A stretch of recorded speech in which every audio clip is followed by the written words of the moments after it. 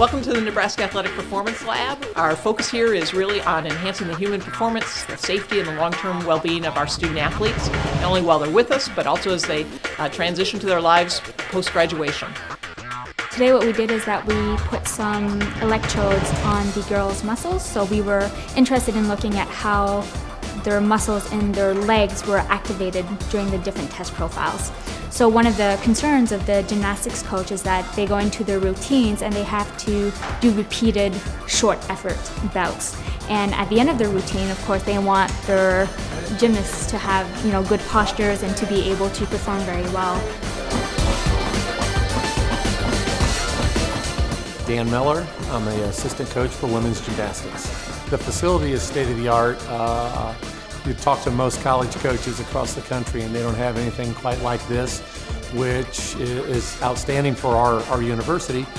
But everybody's willing to help us out, try to figure out what's the best way to use this facility to help promote our athletes and help them to be successful.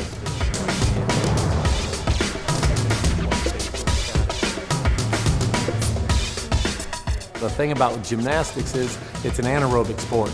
And today they did a warm-up period and then they did 3 sprint intervals of 10 seconds each. So that's kind of simulating the first, second, and third tumbling pass of a floor routine.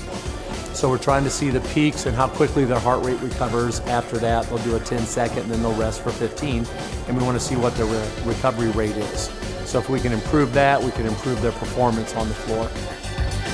Nice, Jen. Some of my teammates have done it before me, so I kind of asked them what it was like.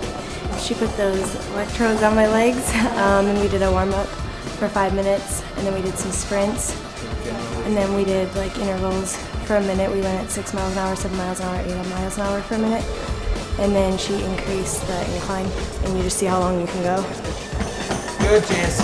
Last sprint. We are all very competitive people, just by nature. It's our sport.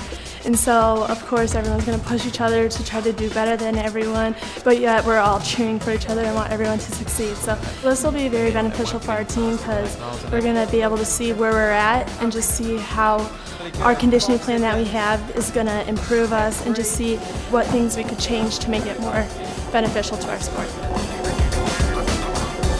It's the first time I've been up here and it's really nice up here, and getting to use that is just another tool and advantage that we can have for next season that will possibly help us get us to the top.